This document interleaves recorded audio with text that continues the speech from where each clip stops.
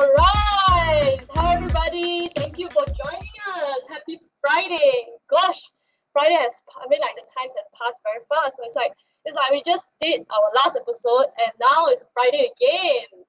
Alright, so we are actually also coming to the end of May, right? And also our CB or our MCO are lifting soon, right? So we all saw the news. Okay, it means that we have our gyms are opening up soon. Okay, so I hope you all like the music and we're dancing with me and also with the music as well. So if you like it, please help us like and share these Facebook live sessions, all right? Because we want to have this to uplift everyone during this isolation period, right? Okay, so we have a lot more great sharings and contents coming out. So remember, please help us to like and share this live session. Not open a watch party, because later on we cannot track your questions. Okay, please like and share this session. Okay, so before I begin the session, just in case you are wondering what is Ministry of Adventure about, we are actually a sports media company. We provide sports related content and media and marketing services to the sports industry. All right, so this Facebook Live Sports Night series is one of our initiatives to support the sports industry. Well, as we know, right, many sports merchants, companies, gyms are all being affected by the COVID-19. So we hope that we can come up with this platform, right, for the gyms owners, for the sports or business owners to come here to share about what they've been doing, what are the upcoming initiatives like, and also still keep in touch with you and still engage with you, right? Because we are sports lovers, we are all cooped up at home, feeling helpless, right? We all miss the gyms and outdoor adventure and stuff like that. Okay, so we hope that like our platform can also add values to you. Okay, so if you'd like to find out more what we are doing, please help me to like and follow our Ministry of Adventure page. Remember to click the see first button so that you get to have a first hand of information, especially right now, right? Everybody is on Facebook, it's very crowded. Okay. Alright, so I also want to take this chance, right, to shout out to those who have signed up as our members. Okay, you are eligible to access to our care pack, get our virtual card to access the merchants, including the gyms, climbing gyms, and all other sports, right? And you get to have lifetime access to a full library of content, courses, videos, cheat sheets, and sports information. Okay, we actually consolidate the new bonuses from different sports and travel industry and in every episode. So for you to get hold of it as well. So because we want to support everyone in this COVID-19, right? The total value, right, was actually worth $99, but now we bring down to $2. All right, because it's just a small. I also have a small token of fee to support our staff effort in this COVID-19, right? Because we're all in the sports industry, we all get badly hit as well. Okay, so this promo is going to last till 1st June. No, faster get out of it. We have more exciting stuff coming soon. So please remember, scan the QR code and register now. Okay, so because we don't want you to miss it. And also a quick thank you to our sponsor from the Wine and Government and Friends. They are actually very famous in selling their bento set, Ha Cheong Kai chickens, and even wine. They have been also featured in Channel News Asia, Channel 8 in Singapore. And I know the boss himself is very friendly and humble guy. He has went through a tough time. We all know the FMB right now also went through a tough time. But he's still willing to give 20% off for all his wine to the audience because so that everybody can chill at home with a friend and family to enjoy the shows and the best time to hang out with your family. Okay, so let's do our part to support the local businesses. All right. Now, so what you can expect from the show today? All right. So the founder stories, and definitely we want to find out like how they started, and also how has COVID-19 impacted them, and changing the climbing industry. Of course, what we have been sharing today is based on their gym, okay? Not the whole, not representing Malaysian climbing gym, not representing Singapore climbing gym, okay? It's just their perspective, okay? And also the creative measures they have implemented to engage their climbers. So what is the new normal? People, if you keep thinking about hearing this new normal, this buzzword, yeah, so what will be the new normal for climbing industry? And is there any virtual events coming out soon because of we all know that there are more and more virtual events coming out as well, and also what are the advices from them to the climbers and how can we best support them? All right, so we hope that it's exciting. If you have any more questions that you want to find out more, please also type in the chat box so that I can also bring out to ask them as well. Okay. All right. Next we have we actually want to also take this chance, right, to thank you everybody for coming in. Please remember to like and share this post because the next part is going to be exciting. We got a Facebook Live giveaway package to give out today. Alright, if you are our top 3 likes and share of the night, you get to have access to 2 home workout programs with guided videos and free climbing gym entry passes to both gyms. Wow, alright. So actually, especially sponsored by Ministry of Adventure, we want to actually encourage everyone to go to climb and support the climbing business. Once this gym are all open. Okay.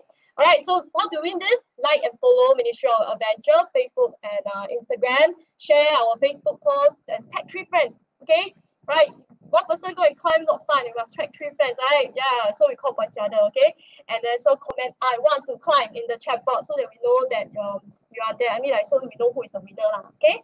All right. So and also tonight we have our bonus gift. All right. So if you stay to the end, there will be bonus gift for you. Okay. The bonus gift is something very special. It's something that you can keep, and use it, reuse it. And once you use it, right, this is gonna benefit you for the rest of your lifetime. Okay, sounds interesting. Let's stay to the end. I will announce what is the bonus. Okay. So today our topic is climbing hits the wall. What COVID-19 means for our sports. In this case, is climbing sports. I would like to introduce you our guest speaker today, Alan, who is also a good friend of mine, and also the owners of the Rock School. I saw his fans over here as well. All right, so welcome. You all come on board to support Alan. He's very open. He's a very open and supportive guy. Hello, thank you for supporting as well. Yeah, Alan, right, actually has a very strong belief in nurturing the younger generation climbers. He train and coach, right, so that they can be positive and disciplined, and one day be a rising stars for the nations to compete in the Olympic. Yeah, we'll check more what is it about. Okay. All right. So they are also featured in the New Straits Times of Bao, and also broke the Singapore book records. Okay. So let's watch a short video clip of the Rock School.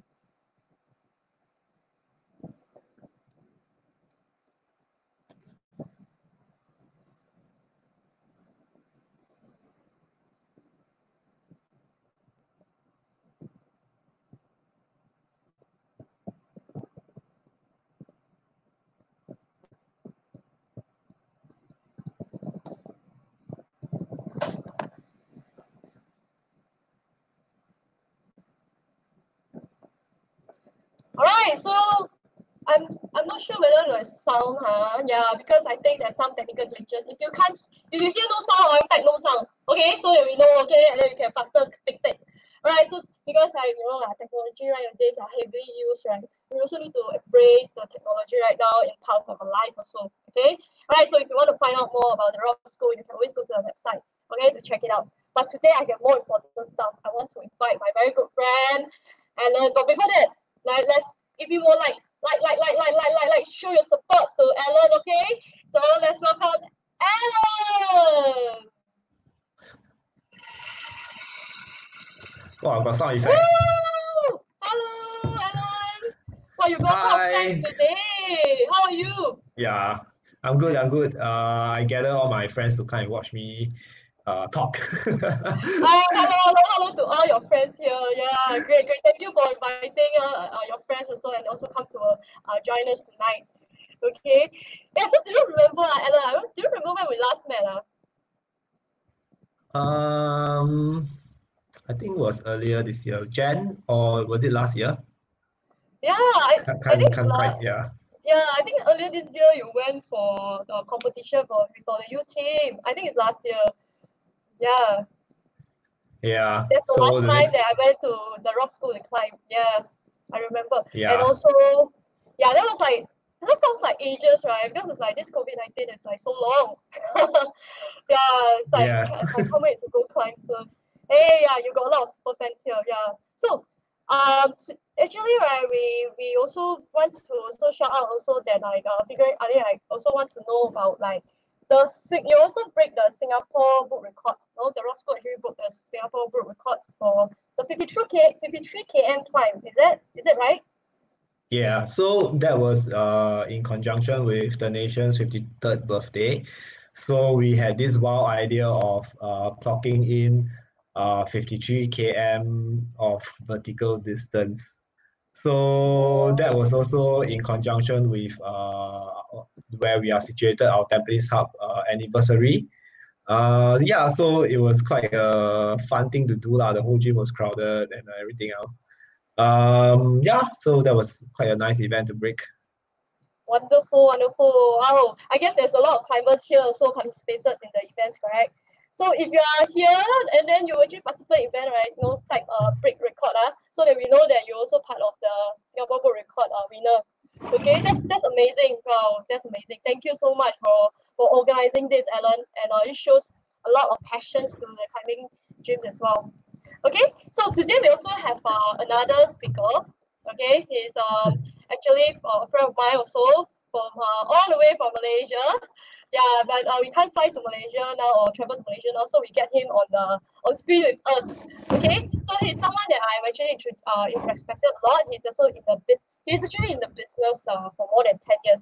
Right now, he's owning like 5 climbing gyms, and one is coming out under the brand of Camp 5, and it's at One Utama branch. The One Tama branch in the KL is the first one they have. It's Asia's largest climbing gym. So before COVID-19, right, many of the Singaporeans climbers actually travel to Malaysia to climb, right? So we hope that this COVID-19 over and then we all can still go there and climb in the weekend, and also weekday climb at the rock school, weekend climb 5, right? Yeah. So he's very kind and humble person. But I know that right now Camp 5 have 5 gyms and it's not easy for them to handle the overheads and everything else. Yeah, but he still show his kindness and respect to the climbers, to check on them and stuff like that. All right, so can we have a short clip for Camp 5?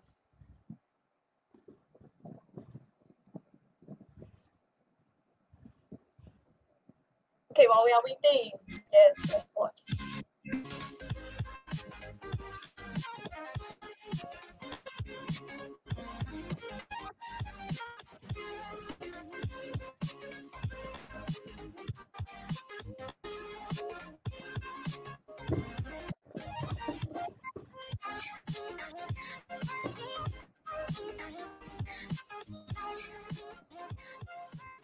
All right, so without further ado, let's give us more likes so that we can welcome our dear friend from Malaysia, Jeremy. How you doing, Evan? Hey, Thanks for having me on. Hi, nice to meet you too. Yeah. Oh, all right. So I'm very, very fortunate and honored to have you both. I would say the climbing gym giants over here. All right. So this is what we have been sharing to a lot of people, and a lot of people are here very excited to see both of you. All right. And also to the audience here. All right. So we have Camp 5 and the Rock School, the gym bosses over here. So if you have any questions, right, this is your chance because it's very rare that we have a chance, right, to see them. Because in the gym, right, they're always very busy or behind the scene, right? And also, if you have any questions, please ask. All right. Okay. So I will start off with my first questions. Okay. So for Jeremy and to Ellen, actually, my first question to you all is always something that I'm very, very curious. Actually, what motivates you guys to start a climbing gym business, and how you all started? Okay, maybe we can start with Jeremy. Okay. Well, we started in Malaysia around 2000, and we started with an intention, not specifically to build a climbing gym, but to build climbing walls. So we actually started a manufacturing hub out of Malaysia under the brand Blocks, and the wall at One Utama, the original flagship Camp 5 facility, is actually built with Blocks walls. And so it was only after being in Malaysia for a couple of years, we realized that there was a need for more climbing gyms in Asia. There was a climbing gym at the time, but we saw an opportunity to build our own climbing gym to showcase our product. And so it all sort of started from there. It was it got off to a flying start with building what was ultimately the biggest climbing gym in Asia, which was not what we had envisioned. We envisioned it to be big. We didn't think it was going to be that big, but we have to say support from One Utama gave us such a massive facility to fill up. That's how it began. Yeah. Wow, that's amazing. That's amazing. It's not intentionally to be the largest in Asia. It's actually One Utama actually giving you all the space. Then you just started out like that. True story. Wow. Absolutely true story. We asked for, I think we asked for 12 meters or 15 meters, which is about what you'd hope to get. It's very difficult to get large ceiling spaces inside shopping malls. I think Alan's nodding his head, so he's aware of this. So for us sort of to ask for even 15 meters was, we thought, sort of stretching the envelope. And then the owner of the mall came into a meeting one day and said, well, we're going to give you 20 meters. And our jaws literally dropped because we sort of realized 20 meters is another 5 meters of wall. So there's a lot more production and a lot more work goes into that. But you know, it was a big challenge that we took on, and I think what we produced was not too bad. Wow, that's impressive. Yeah, they also give the climbers another few meter to train to be stronger. Yeah, that's great. Thank you. How about you, Alan? What motivates you to start this business and how it started? So for rock school wise, we started actually 11 years ago, so we are not really that young, but maybe because we started off as a kids business, so we feel that we are young lah. Yeah, so we started from a really small place, but we had a very clear goal in mind, which is to dedicate the entire space, right, to the positive development of children. So not just climbing itself. So we are hoping that the place can help the child to become a better person through climbing. So through this thought, we made the whole climbing gym more kids friendly in terms of the hardware, the walls, the handholds, you know, those cute little holes that you have, dinosaurs and animals, and of course to the software. Purely from the pedagogical aspect and all the way down to who we hire that can really impact the kids lah. So we started from this way, and over the years, the kids, of course, at the same time, we brought in a lot of families and kids coming to climb at our gym. Yeah, so you're right. So we also started a youth team at that center at Bedok. So yeah, they grow up and then somehow they outgrow the wall. And then we started looking for another place that we can continue to support our youth team and of course to diversify our business into the adults market as well. So that's how OTH, our Tampines Hub outlet was born. Yeah, and yeah, so that's the story about it as well. Wonderful. That's very impressive. Yeah, one of the reasons, right, that I invited both of you is also because I realized there's we're actually forming the ecosystem for the climbers from the kids stage to the pro stage, which is where Camp5 there's this pro wall to inspire the kids to go and climb one day as well. Right, yeah. So it's a very wide range of dynamic, and I'm very, very happy that because to see that actually climbing sports as well being embraced, you know, with all levels in the family and also with the different ages as well, right? So we know that like the climbing industry has been booming in these few years, and people started to, I think even schools, right, as compared to, I think my time, climbing wasn't that popular. I didn't have the chance to climb when I was a kid because it wasn't that popular. And right, recent years getting more popular as schools actually bringing in, and we can see more and more progress, more and more gyms actually setting up as well. However, recent year, I think just this year, COVID-19 has impacted and hit the whole wide world, and climbing, of course, climbing gyms have suffered as well, and it slows down the pace. And just wondering, right, how has COVID-19 impacted you and your business? Can I start with Jeremy? Okay, well, to state the obvious, we're closed, and we've been closed since March 18. There has been an easing, a first phase of easing in Malaysia with the conditional movement control order. So some businesses are now open, but indoor sports facilities, cinemas, swimming pools, effectively sort of public and entertainment spaces are closed still. So it's been horrible. There's no other way I can put it. It's been an amazing challenge to work through. But I'm looking forward to the day it's over. It's been not something that I think any gym would wish to experience or any business at all. And I think it's also something that a lot of gyms probably, or a lot of businesses would not have anticipated and predicted. So I think a lot of people were caught unaware and just had to deal with the circumstances on the fly, which made it much more challenging. Got it, got it, got it. Yeah, I guess yeah, most not just like the cinema and the gyms and most of the retail store are all being hit, and we still have to pay. I mean, like you still have to pay the Everybody, overhead. everybody Yeah, got hit. everybody. Yeah, so it's like a challenge of who has the most cash flow can sustain, right? So it's kind of like reach up to the stage, right? Yeah. So how about you, Alan? What have you been through from this COVID-19? So the situation is not too much different from Jeremy's or in Malaysia. All the sporting facilities, including climbing gyms, had to close from early April onwards. So we kind of anticipated that in mind. So the only thing that we wasn't quite expecting was such a long period of circuit breaker. So actually, we are closed now for about close to, I would say, coming 2 months or coming, yeah, soon. So obviously, it has impacted us quite in a very big ways. And I think what we really had to do was to think out of the box and had to change our business model a little bit. But those uh those methods is not it's not you can't bring us the same amount of revenue as compared to open as well.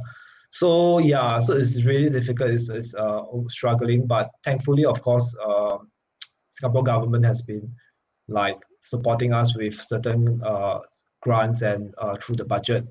Um, Somehow we still managing through all these measures lah. But if this drag on, then I think nobody is sure for anything lah. Right, right, right. Yeah. So one thing about the especially Singapore land is very scarce, and overheads of the retail shop also definitely very very high. It's not many business owner can sustain in that way as well. Yeah. So far, what was the biggest challenge that you all have faced so far right now? Jeremy? Okay, well, I think Alan sort of alluded to that in what he said. It's a cash flow issue. And adding to that, not knowing when this is going to end. If we know when the end date is, if we know what the target is, then we can work with the resources we have and spread them out as best we can to survive. But in Malaysia, it's been a situation of it started as a 2-week MCO, then it got extended another 2 weeks, then another 2 weeks, and the last extension was actually a full month extension. So whilst it's, you try to stay optimistic and you try to stay positive and hope that this is going to be the final extension, every hope has been dashed so far. So odds are, kind of stacked against you. And so I think for us, the biggest challenge is one of sort of maintaining, keeping our head above the water in terms of cash flow. But I think also I would say from an emotional standpoint, just trying to stay optimistic and trying to continue to provide sort of a morale to the team, because in the end of the day, this will end. When it happens, we don't know, but one day it will. And it's one thing to sort of suffer casualties in the business, but to suffer casualties in your staff is just amplifies the problem. So yeah, I think it's a twofold problem of cash flow and just maintaining a sort of a level of optimism that you can get through it. Yeah, correct. And also I want to acknowledge Jeremy also to go through this as well, because you actually have 5 gym and one more gym is coming up. It's like 5 babies and one more coming up soon. Yeah, the stress level is not easy. Yeah, and then you are able to timing come up with all this. Yeah. We literally just opened our 5th gym about 2 months before COVID hit, and in fact there was already indication of the impact on around the time we opened. So we opened in December, and then press in Malaysia were already presenting stories that Malaysian tourism was changing tack, and there was obviously a new agenda coming in. People were aware that there was going to be quite an impact. So yeah, so it's just unfortunate that last year we built and opened 2 outlets, and then we got hit with it. So definitely not the way I would have liked to. If I was going to get hit, it wouldn't have been now. But you don't get to plan these things. Yeah, I understand that, and I think that everybody didn't expect that as well, right? So if let's say, I mean, like the gym, I mean, once it opens, right, the only way is that everybody let's go and climb together, right, to support you as well. Right. So how about you, Alan? What's your biggest challenges that you face? We have actually we have a lot of challenges way before the circuit breaker, because if you remember, before the circuit breaker, government says that kids cannot climb and no classes. MOE sees their CCAs, so we were already hit before that. So that was before circuit breaker. So during circuit breaker is another set of challenges, because I see it as two ways. One is internal. Internally, we don't want to lay off any staff, and we want to continue to pay our staff. So then it comes to what are we going to do now? So we can do a lot of planning, we can do a lot of work, and at the end of the day, I think what we need to do is to be meaningfully engaged, right? So that is one of the challenge internally. So externally, I guess we will need to think of many ways or meaningful ways to continue to make people remember us. Hey, we are still around through social media platforms. So, and even after circuit breaker, let's say we can resume, we will still would need to operate at a limited capacity. So yeah, it's just challenges after challenges lah, I guess. So we just have to go through go through this together, I guess. Yeah. Yeah. It's like there's always light at the end of the tunnel, like all the saying say. Let's be positive, as leaders, and once we can go through this, we deserve an applause. Everybody deserves an applause for this, right? So talking about the point about like we just have to think our box and be creative and stuff like that. I guess we actually have also questions about from the audience, right? How do you all actually continue engaging the members during this prolonged lockdown? Yeah, which is come out to the point of is there any creative measures that you all have implemented? Yeah, we start with Jeremy first. Well, we've sort of reached out through email, through standard sort of communication channels, email and through social media, just to sort of let people know what's going on. Fortunately, I would say, and maybe I'm speaking for the greater climbing community, I certainly hope I am. I think the climbing community is very understanding, and we've had a lot of support. We've had a lot of emails coming back from climbers, just verbally giving us so much support. So I sense my sense is that we don't have to sort of go out of our way to try to engage them. I think everyone's sort of just waiting for that day for us to open and come back. But in terms of revenue driving initiatives, we have actually executed a few initiatives in the last couple of months. So placing some of our menu items for online order and delivery. And more recently, we sold off a lot of our old holds. So we've been in the business now for several years. And as you might imagine, we've sort of stockpiled a lot of holds in the back behind the wall, which don't get regularly used by the setters because they're a bit old and dusty looking. So we packaged all those up, gave them a good cleanup, and they sold out really fast. So so that was a good initiative that the staff took on. A lot of the stuff is actually by the staff, I should say. It's actually their own initiative, their own ideas that they put to the table. So yeah, and we sold, as the prompt shows, we sold off a whole lot of hangboards that we had in our storeroom or on display in the shop. Obviously, there was a lot of people wanting to buy a hangboard so they can train at home.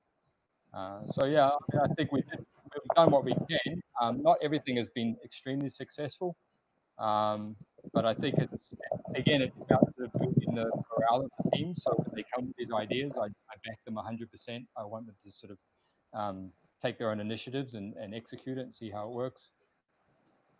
That's great. Yeah, and also I also saw that on your website you actually have this 10% off for the membership for all the climbers, and I feel that that's really also a good gesture to allow the climbers to be able to support you all to tide over this crisis as well, which I think is wonderful. Would you like to share a bit more about this? Yeah, that came from.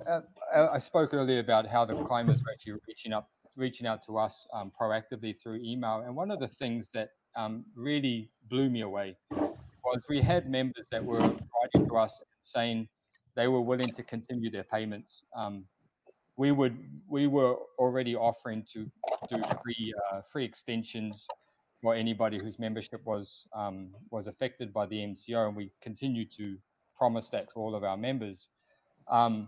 But some of those members actually wrote to us directly and said, you know what, I don't need the extension. I want to continue to support Camp5, and I'm happy to pay for that. And I noticed that sort of playing out with other climbing gyms around the world, where gym owners or gym managers were, having video conference calls with members and sharing the trial and challenges that they're going through, and getting really positive feedback. So from that initiative, we thought, maybe we should make that an opportunity for members to support us, rather than just think we have to get through this by our own means, but actually reach out to our members and say, hey, if you guys can.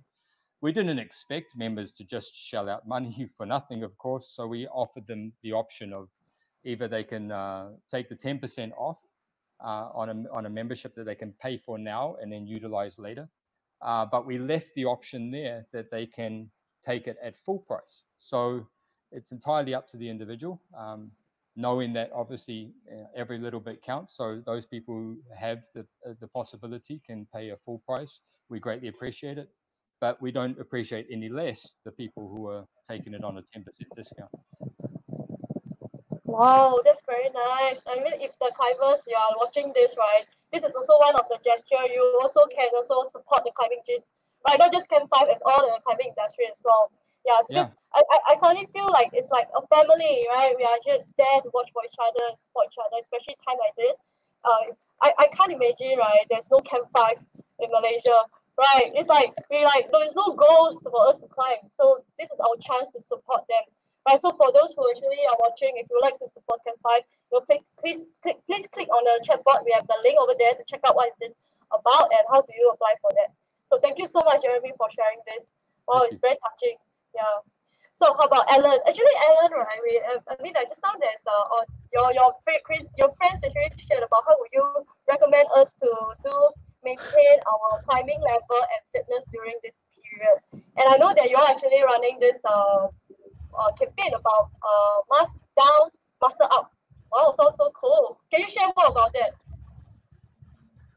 Yeah, okay. So maybe before that, for the rock school wise, right? Just like any other gyms in worldwide or in Singapore per se, our first response of the closure was to take care of our customer first, right? So we want to give extensions. We want to basically not shortchange any of them when they return back to us.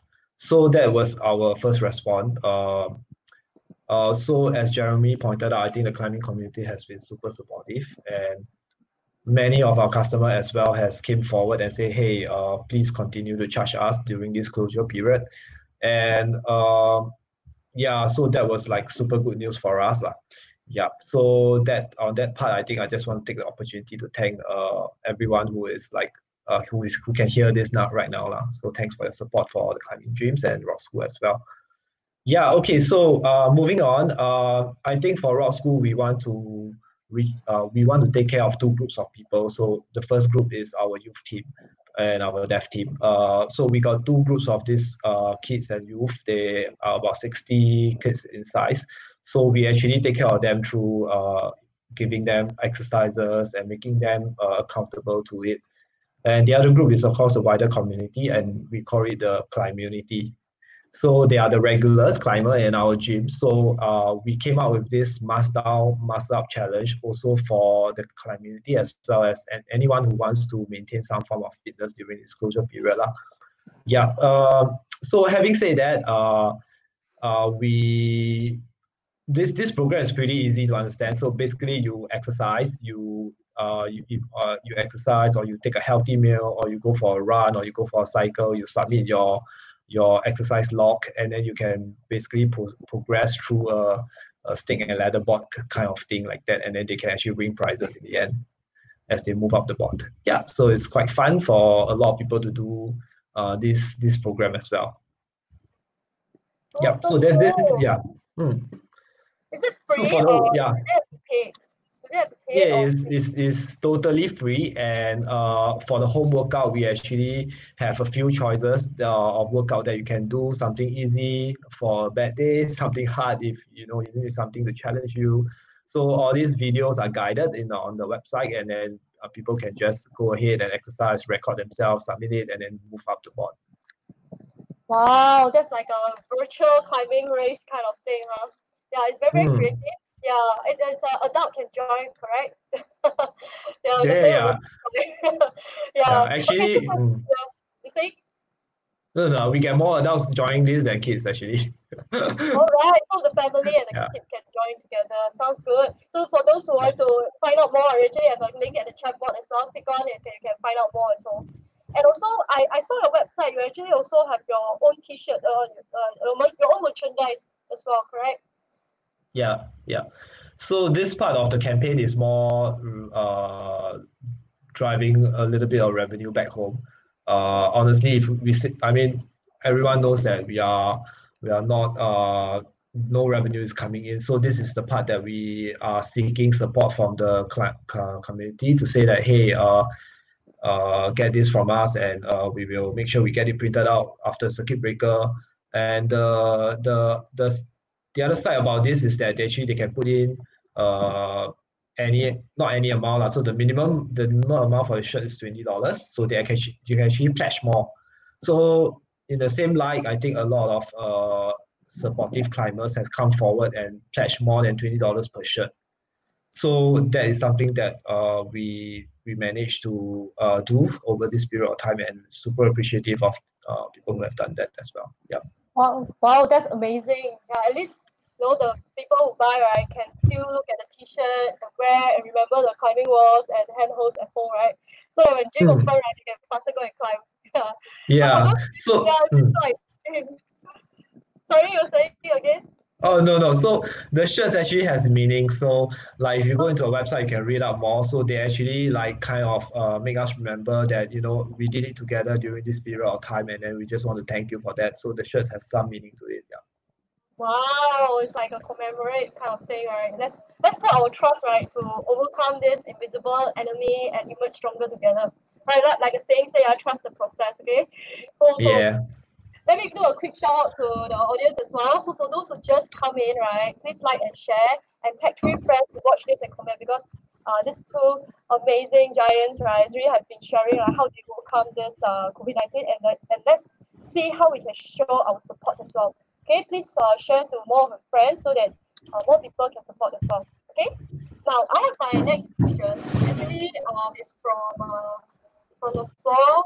So actually, they are talking about what are the precautionary plans you have when you are given the green lights to open the gym again. Ah, so meaning if let's say you can open the gym again, what are the precautionary measures? I think the public will be quite interested to know this. Maybe we can hear from Jeremy first. Yeah, sure. Well, more recently, we've actually worked on a SOP proposal to submit to the government. We joined together with all the climbing gym managers of Malaysia, and we came up with a risk management strategy. And in principle, that strategy took risk management strategies that we noted were being put in place in climbing gyms around the world. So there's a lot of resources which are publicly available, and people can Google in their own time. There's a lot of information of how gyms are actually successfully opening in Europe and USA. So we looked at a lot of this information that was there and assembled what we thought was which were reasonable measures to put in place. And they really sort of fall into stuff that you've probably heard already said, numerous times on the news, which is hygiene, social distancing, and obviously control of safety for your staff.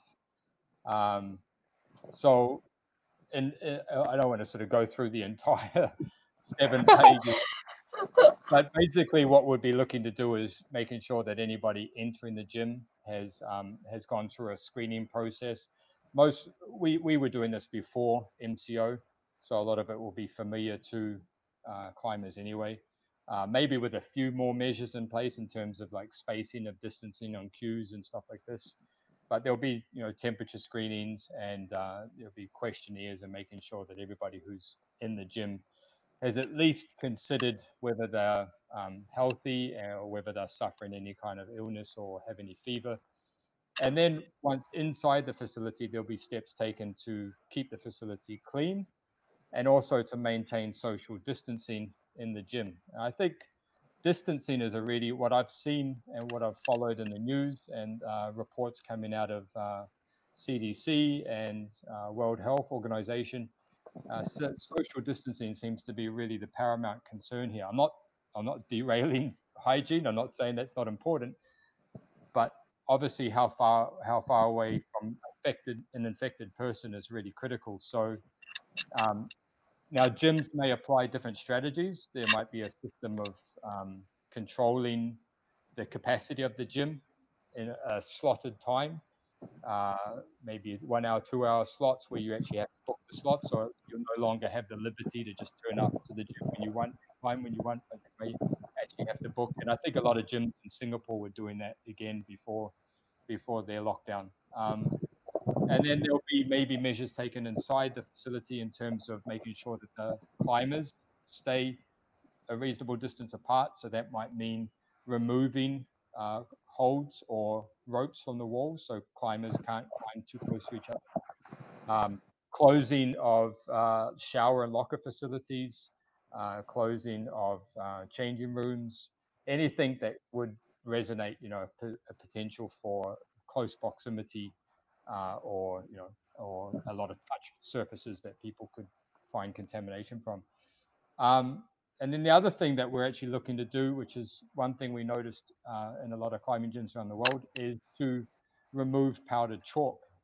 Now, powdered chalk, of course, we're all used to using chalk or powdered chalk in any form in the gym, but powdered chalk is a little bit a red flag for us, because we know, as I said, COVID can transmit through particles that move through the air, airborne particles.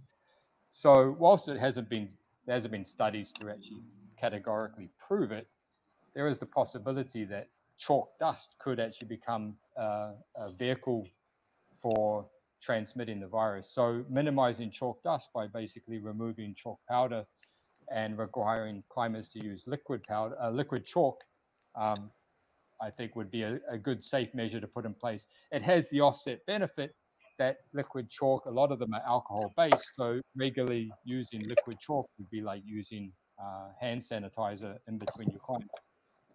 So these are just some of the measures, but I think whilst we came up with strategies, and we have, as I mentioned, we've submitted them to the government, we're not in any position to really influence beyond that. So what the government ends up requiring of us, this is something that we will only know the day they actually allow us to open.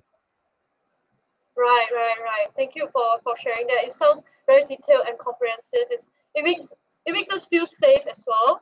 And I really hope that the government can faster approve the SOP to faster to open the gym as well. I think the tentative date for MCO to be lifted is on the 10th of June, correct? Am I right? Yeah, hopefully but again, there was a number of tentative dates in the past, so I'm not sure. Yeah. Let's hope this is the last one, right? There are a lot of positive signs. Unfortunately, most recently in the last 2 days, the count of infected persons has gone back up into triple digits, but that seems to be isolated clusters. So I think that the trend over the long term seems to be quite positive. So I think we remain optimistic, remain hopeful that come the 9th of June or sometime before, the Prime Minister of Malaysia will make an announcement and ease or allow climbing gyms and other sectors to open in the next phase of easing. But we don't know under what protocol we'll have to meet at this stage. Right. Let's stay positive and optimistic about it as well. Yeah. So how about you, Alan? Recently, I think the community case have dropped, but the dormitory case is always that high, right? So what is the precautionary measures that the Rock School actually have? So I guess I just wanted to take this opportunity to say, like, the expectation is that when we reopen, it's not going to be like normal. Yeah, so in fact, it's just we are just going back in one step in reversal, which is what happens before circuit breaker. So what happens before circuit breaker? All the measures that was put in place will continue. So for example, like safe distancing in the gym itself. So we mark out seats that you can't sit close within 1 meter. We have alternate lanes open. That all this will be in place from temperature taking, contact tracing, daily cleaning. So I guess we're not going to change anything. We're not going to break any law. We're just going to follow very closely to what sporting facilities will have to do and adhere to safely open the gym back lah. So that includes limited capacity, and then that is, I guess, that is one of the biggest concern among climbers. So for as far as the rock school is concerned, uh, we haven't quite decided whether we want to go into slots or go into no slots kind of arrangement. So we are still trying to come up with that soon.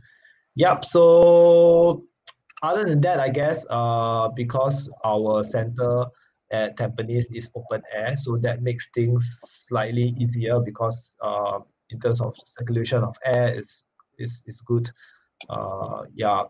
Mm, yeah, that's all. I think the measures that we should put in place, and of course, I guess parents and kids training those kind of classes, we will have to reduce size, and we will have to continue to remind them to have some form of safe distancing and wash their hands and things like that to be put in place. Similarly to schools as well. Yeah. Wow, thank you for sharing. Yeah, there's also especially kids, right, is most sensitive, and also the old people as well, correct? Yeah, so thank you both of you all share about this. I know that it's not easy for you, and it's also not definitely not easy for your staff as well. Yeah, so I also want to take this chance to share to the audience as well. If any chance, right, you do not have the same experience that you had before in the climbing gyms, right? Please empathize and be kind to them because this is not what they want, right? The staff actually has to follow the regulations or the precautionary measures. They are doing their best. So if any ways that you are being locked outside, you can't enter the gym because of the full capacity, they have to follow the measures. Please also they'll be empathized, please show some sensitivity to them as well, and to continually show your support. Right. So thank you both for sharing. Oh, Vishnu was saying that statistically speaking, we are not going to be good for full capacity even if. How do you guys see what the sports industry need to do to adapt to the situation long term? It's what he's trying to say that like definitely will take some time for full capacity. Definitely, the overheads is still going to be same or even higher, right? Because the staff and everyone else and the land cost.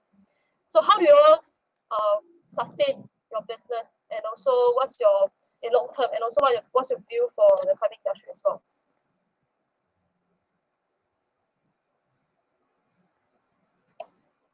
I'll start. Yeah. So Jeremy, Yeah. please. Yeah. Well, I think at this stage, anything is really speculative. We don't really know how long this is going to last. I mean, it came on fast, it could go off fast. I remember it wasn't that long ago, you recall the news was actually saying that this could be all over by June. Obviously, that didn't pan out, but it's hard to really make any prediction. And I think what every climbing gym will endeavor to try to do is to not put the burden of the operation onto the climbers themselves. And but that might result in, as you sort of insinuated, that might result in some, loss of use of the facility. That might result in cut of times. That might result in programs being sliced. I think every climbing gym manager is really going to sort of enter into this with a bite in the bit. But one thing I think always to remember is, I mean, anybody who opens a climbing gym is entrepreneurial by nature, and I think we all are up for the challenge. Nobody got into climbing or running a climbing gym thinking this is going to be a cash cow business. It's a business that comes with challenges, and we know those challenges quite well. These are new challenges. We don't know them, but I think that I'm quite confident that the climbing gyms will survive, and whilst I don't know how long we're going to have to maintain these measures for, I don't think we need to worry about them being permanent measures.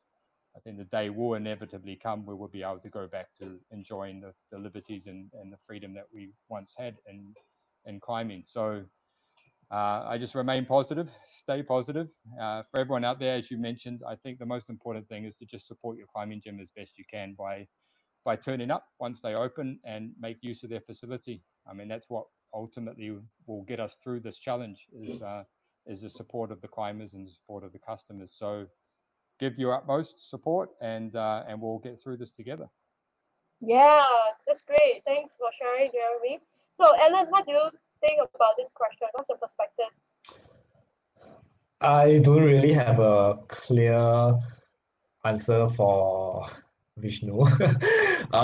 So the thing is, yeah, if you're in the climbing business, it's more because of passion than anything else. So if our community says that, hey, give us more fitness program to do at home, keep us fit at home, keep us fit while away from gym, tell us what we can do in the midst of all this, then we will do that and we will adapt and we will move our business model towards a more fitness kind of thing.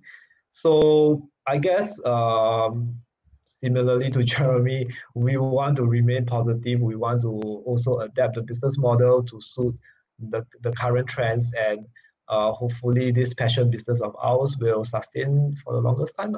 Yeah. Right. I agree with you.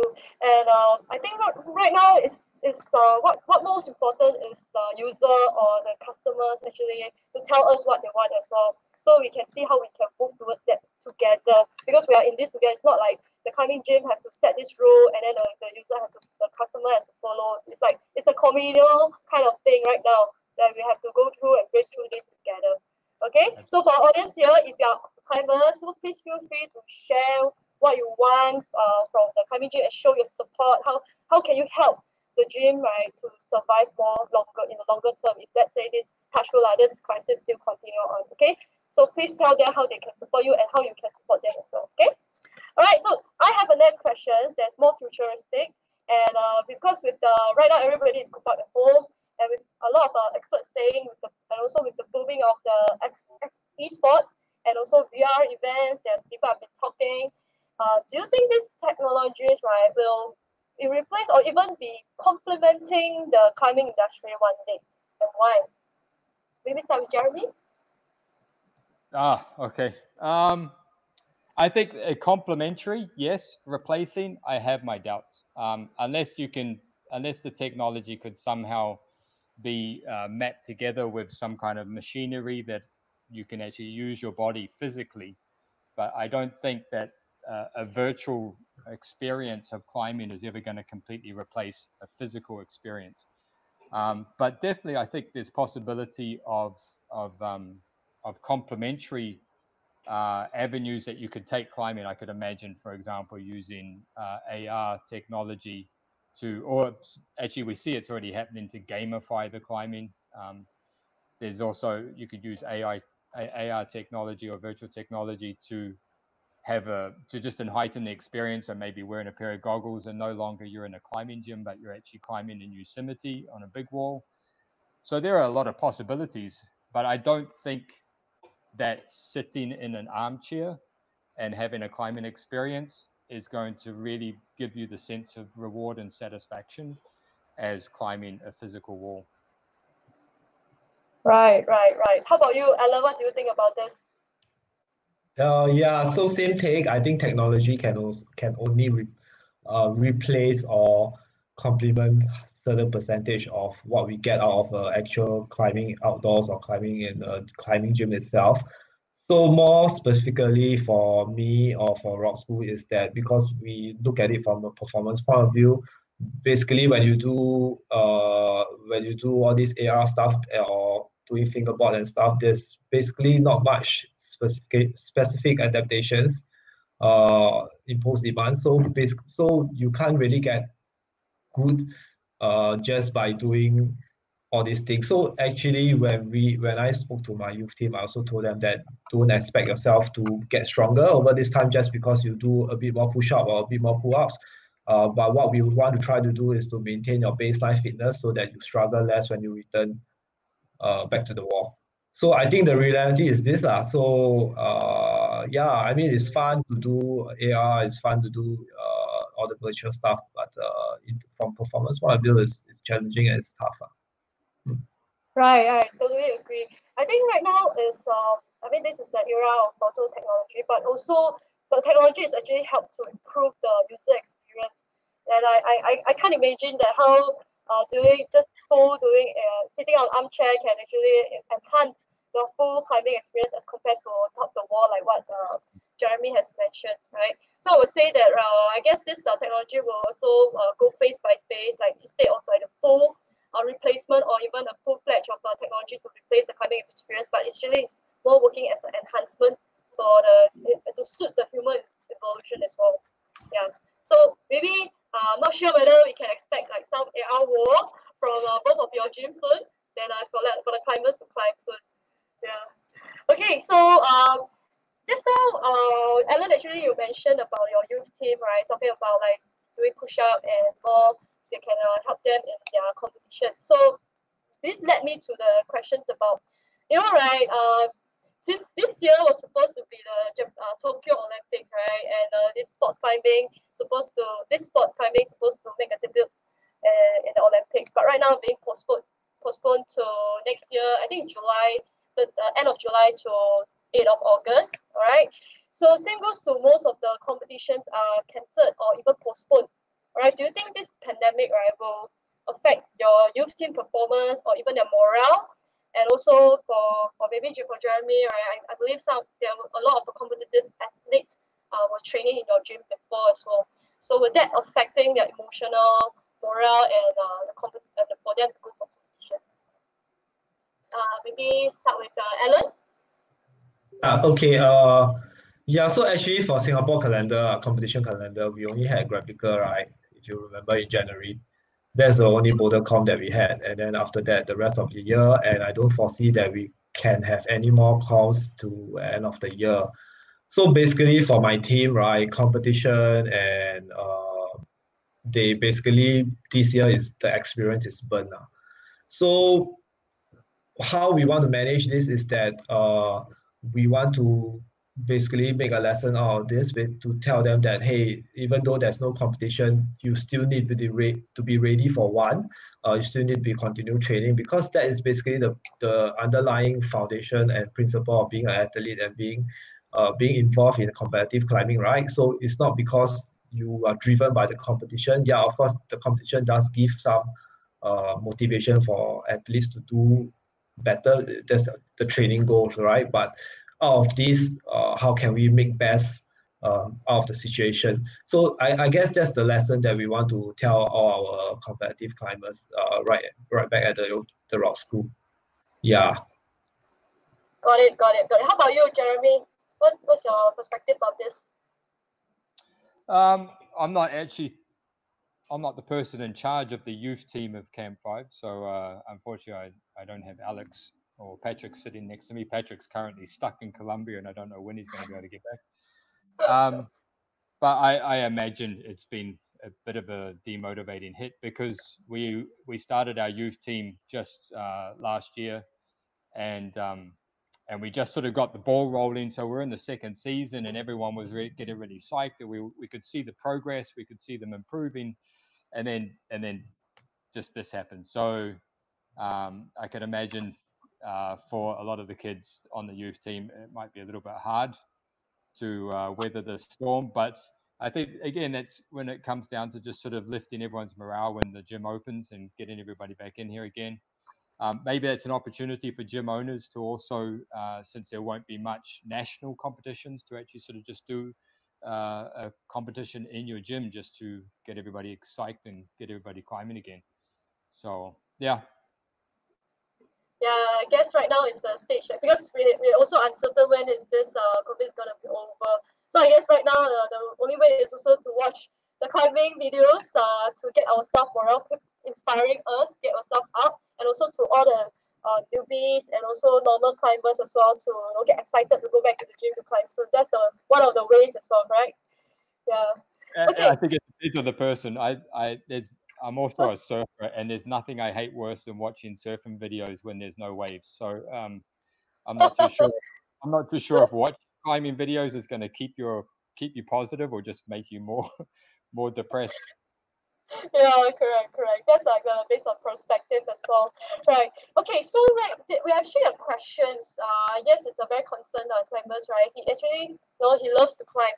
So he asking how are the gym owners disinfect their gyms, how frequent per day, and since there's evidence that the virus can stay contagious on the surface for several days. Maybe we can start with Alan. Yeah, okay. Um, it will take some time for me to explain, so I'll just keep it short. Yeah. Rock School have the capability of disinfecting every single hole if we want to. But frankly speaking, it's not quite practical to do it every night to disinfect the entire gym surface. So we are trying our best to probably shorten our route setting schedule so that the holes don't stay there for too long. That's one. Number two, it has to start from the climber. If they can observe safety hygiene measures, I think that will lay off some concerns about transferring uh, the disease to the wall itself, right? So before that, coming to the gym, I think the layers of safety measure have to be in place and have to be strictly done through, and then the second layer will come to the wall.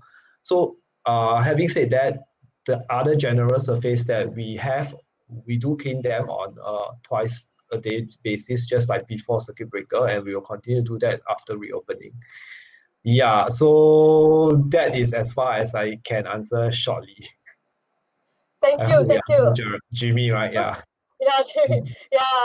So thank you for answering this as well. How about you, Jeremy? What's your take about this? Yeah, I agree with Len on this. Actually, there's been some, if you follow the WHO reports and CDC, there's been some discussion back and forth about the potential of actually catching COVID through contaminated surfaces. As far as I know and as far as I've read, there's no known case where that's happened. That's not to say that it's not possible, but it seems clear that the main vehicle for catching COVID is close proximity with somebody who's infected. And from what we noticed, and going back to what I mentioned about the SOPs that we're exploring with the government to put in place, is when you look overseas and you look at the gyms that are open overseas, I know of no SOP that requires gyms to close and to clean the entire facility. I think the practicality of that is just makes that somewhat a impossible task. I know that may not satisfy some people. Some people may not be comfortable with that, and I think everybody can make their own decision whether they are comfortable or not. What I mentioned before about us adopting alcohol-based chalk is one way of addressing that concern. If you're using alcohol-based liquid chalk every time you're climbing, then effectively whatever you touched on that climb, you've just hand sanitized yourself before the next climb.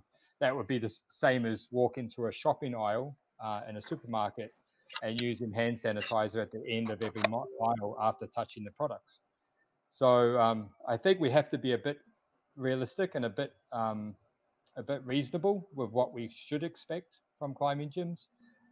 If you require climbing gyms to clean all the holds, well, that would be like requiring, again, supermarkets to take all their things off the shelf and sterilize them and put them back on the shelf before the next day and the next customers come in. I don't think supermarkets are doing that. I think ultimately the best thing you can do is what you can do yourself, which is, like I said, wear a mask when you can. And I should mention wearing masks might be a requirement that may be required for climbing gyms moving forward after the MCO. And then just regularly cleaning your hands and staying away from people that aren't in your direct circle of friends. Oh man, I can't imagine we all wearing masks climbing on the wall, right? All right, I'll just stop here if you. Sorry, you were saying? It's definitely not something that we would want to impose on climbers, but like I said, this is maybe something that is ultimately outside of our control. So if that becomes a requirement, if the decision of opening requires us to ask the customers to wear masks, I think most customers will just accept that that's just the requirement for that period of time. Again, I think the important thing is to remember that everything that we're doing moving forward will be temporary. For how long, I don't know, but there will come a day when we'll be able to take the mask off and be able to hug a stranger again. Yeah, let's hope that day will come as well as soon as possible. Yeah, I mean, like Li Ming and Vishnu is giving virtual hug to you all as well right now. Yeah, because human being, we all are. I mean, most are like social. We're social creatures, and climbing. I think one of the aspects of climbing which makes it so enjoyable is the social aspect. So when we take that away from climbing, that's not to say that the experience is diluted, but I think for some people it's going to be quite an impact to have to go to a climbing gym and not get to hang out with a group of friends on the boulder mat, So I think, but again, stay positive. Yeah, let's stay positive. Yeah, hope things are more smoothly, and then maybe we can don't need to wear masks. Yeah, let's hope that will come. Okay. All right. So lift up everybody's mood a bit. For those who actually just joined, and also people who are new to climbing, let me also like summary up. Because right now it's 9 o'clock. Okay. Summary up this. And also introduce. Share about Camp5. So Camp5 is we have Jeremy over here. He's the owners of Camp5, and Camp5 is actually the Asia's largest indoor climbing gym, and also the home to Malaysia's tallest indoor wall. Okay, a climbing place that's suitable for beginner, advanced, and pro climber. It has over 5 gyms in KL and also in JP, one in JP, and one is actually opening soon in KL. Alright, so for your information, even the climbing legend Chris Sharma has climbed their pro wall before in the one of Tamam. Yeah, I hope to be able to see him. See him climb again in Camp5. Yeah, because I missed that. Okay, so they are also Camp5 also listed in the rock list and certified with the certificate of excellence by TripAdvisor since 2015. So whether you are in Singapore or in Malaysia, let's give them our support to go to experience their climbing facilities once this pandemic is over. Okay, Jeremy, is there anything that I missed and you would like to add on to share from Camp5? I think I've covered everything, but maybe just a final shout out I want to actually say to my staff, because I know that this has been a very trying period for my staff. There's been a lot of sacrifices. We've all had to make sacrifices. And I just, any staff that's listening right now, I want to thank you for sticking with us through this challenge. And we will endeavor to get through it together. And we look forward to having that day that we can reopen and have everybody, but maybe not everybody at one time, in one place, social distancing, but I'm looking forward to seeing those faces again. Right, thank you all the lovely staff as well. I miss the staff in Camp5, they are so friendly. Alright, so to shout out for the Rock School, alright, for those who yet to know, the Rock School is actually Singapore's leading and fastest growing climbing community. And Singapore, they are located in both Bedok and Tampines. Okay, so the Tampines one is actually at OTH, right, on one Tampines hub. Okay, so the Rock School actually champions the youth development through their love for rock climbing. So each of every one of their trainers aim to help young climbers, right, improve their skills, refine their techniques, and take their climbing to the next level. So the Rock School is also a climbing place, right, that is family and kids friendly. So the COVID-19, right, after COVID-19, right, if you feel like bring your kids and family to climb, you can definitely visit the Rock School. Their hands are so friendly and easy to climb for. It's friendly for kids as well. All right. So anything to add on, Alan? Did I share it well for you? Yeah, so inspired by Jeremy, so I just want to thank the entire staff group from Rock School, our youth team, and all the entire community. I think like what the shirt says, trust the process. We have to trust what our government is trying to do towards safe opening, and we have to trust what the staff in the Rock School can best decide for climbers to come back safely. Okay, so I hope to see everyone back at the school as well, back at the gym. So this is for everyone out there. Thanks so much for listening in. Thanks so much for all this 1.5 months, for all your support, unwavering support, seriously, in terms of more virtually or financial means. I think thanks so much. Yeah. Right, thank you so much. Wow, you have a lot of fans here, so cool.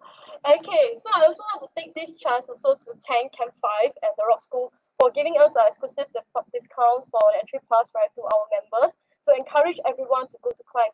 So MOA will probably will after COVID we definitely would like to organize some events to visit your gym soon, right? To gather everybody from climbing communities to join us as well. And also good news to all the members. If you sign up as our members, right, just you know not just get to have a care package, right, which consists of our virtual card that you can access the perks from Camp 5 and the Rock School. You also get to have lifetime access to the workout cheat sheets and videos from us. So just to send a QR code and click in our chatbot to find out more. Right, to encourage everybody to support the sports industry in this pandemic, you just need to pay like $2 to get hold of these benefits as well. And I like what Jeremy has shared with me earlier on, right? It's like how we belay each other as the climbers, right? We watch out for each other. Okay, so let's hope that this crisis can end soon and we can hit the dream together. Right. So actually we're coming to the end. I actually wanted to share with both of you that our climbing community has come up with something special for you both. And I'm not sure whether you all have seen it. It's not just other than just for you both and also for the whole climbing gym as well. Alright, so can we have that video to show both of them and also to the audience and all the climbing gyms owners that you're watching.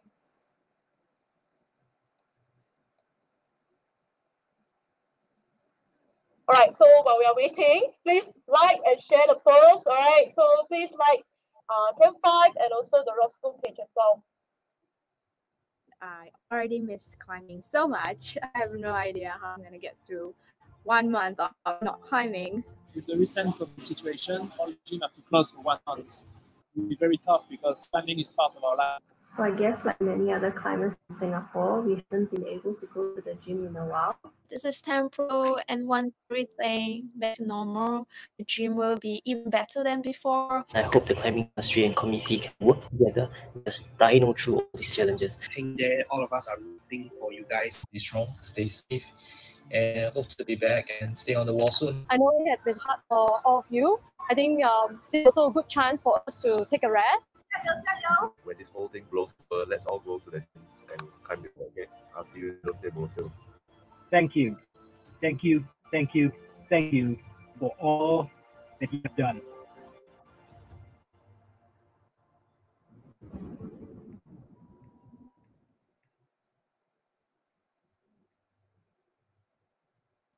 Alright, so I hope you both like the video. Yeah, so this is something that is both like we put in our effort right to get it. Actually there's 2 videos, so today we just showcase one because of time constraint. Yeah. So we hope that you all can also successfully open your gym soon, and so that more of the climbers can go and climb. Yeah. So for those audience who are watching, right, even you are not climber or you are climbers, right, please when gym is open, right, please feel free to visit them and also just experience what they have. You will love it. You probably will love it. Bring your friends and family as well. All right. So with that, I want to. Is there anything that you would like to share to the audience, to Alan and Jeremy? Okay, maybe Jeremy start first. Sorry, Jeremy start first. Yeah. Sorry. I just like to say, Evelyn, thanks for inviting me onto the show. It's been awesome to have this opportunity to reach out to the climbing community, and I've been following the comments, and I hope we actually managed to answer these questions, and we gave answers that people were comfortable. I'm happy to come back and climb. Like I said, this is that we're in the eye of a storm right now, and it's very hard when you're in the center of a storm to sort of see the bright sunny days ahead of us. So I think the most important thing is just when we have those when the doors open on those climbing gyms, please just show up in numbers. Obviously, controlled numbers. There's a capacity limit, but show up and show your support. And if we all can do that, I think we can all get through this, and one day be enjoying the climbing we once enjoyed. So yeah, stay strong, stay hygienic, wash your hands, wear a mask, social distance, all of that, because if those numbers start to go back up, then that might not be the path that we end up getting. Thank you so much, Jeremy. Yeah, I guess a lot of Singaporeans here, we can't wait to go to visit Malaysia soon. Yeah, stay positive, everybody. How about you, Alan? Anything you'd like to share to your audience as well? So thanks, MOA and Evelyn and the whole team to invite me on this show. So, yeah, when we reopen, I really hope to see not just kids but adults as well to visit our gym. And yeah, I'll come and climb again and don't give up on us as well. Yeah, because this is a tough period for everyone, and I hope to see everyone back at the wall. Right. Thank you both of you for your time also to share your climbing experience and also your Maybe journey. maybe just to add to this, if COVID has taught us anything, it's taught us a lot, I think. But it's important to take care of your health. So whether that's through climbing or another vehicle, stay healthy. Right. Stay safe, stay healthy, and take care. Right.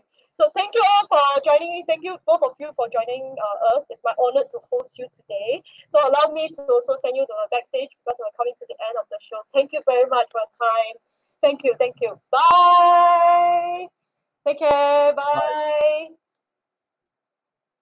Alright, so for those who are watching, thank you for watching, and also thank you for your time as well. We hope that you learn a lot from today. And don't go yet, we actually have our bonus gift that we're going to announce.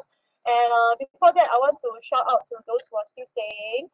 And please also, if you are still staying, please type bonus, okay? Because I can't see you if you don't shout out, you don't type bonus, okay? I want to really specifically take note of this and really want to thank you for that.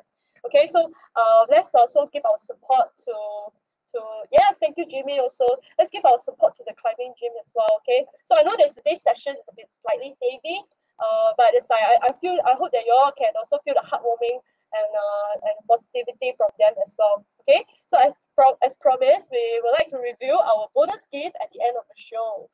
So if you are here, please type bonus. Okay, please type bonus if you are here. Let me see who we have. Okay. And well, before I start, okay, we have Ding Chi Lin as well, Li Ming, Vishnu, Ping Koi, Ying Bao, Jimmy Liu, and Shrikant. Thank you for sharing. Okay, so you are here, right? I want to review this to you. Okay, can we have a bonus gift? Oh, yes.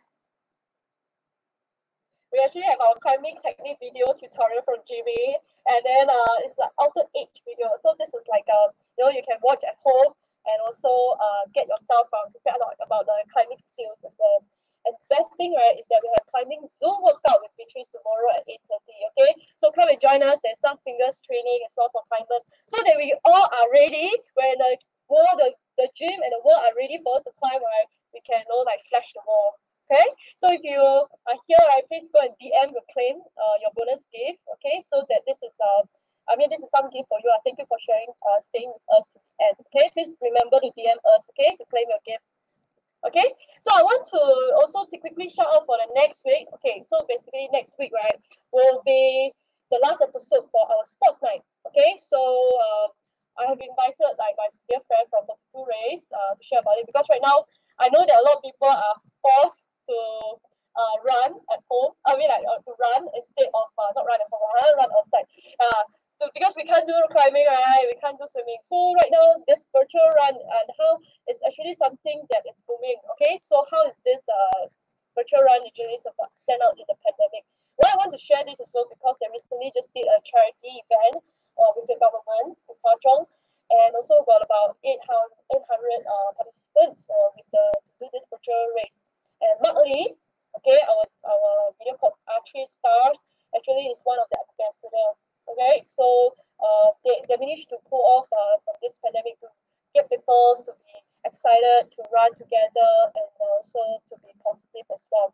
Right, so there's definitely a lot more exciting things that Augustine, which is my guest speaker, we're gonna share. So please do join us next week. It's our last episode, okay? And also mark down your calendar is on 5th June, 8 p.m. Alright, so I hope to see you there. Bye. Thank you for your time. Have a good weekend. Bye.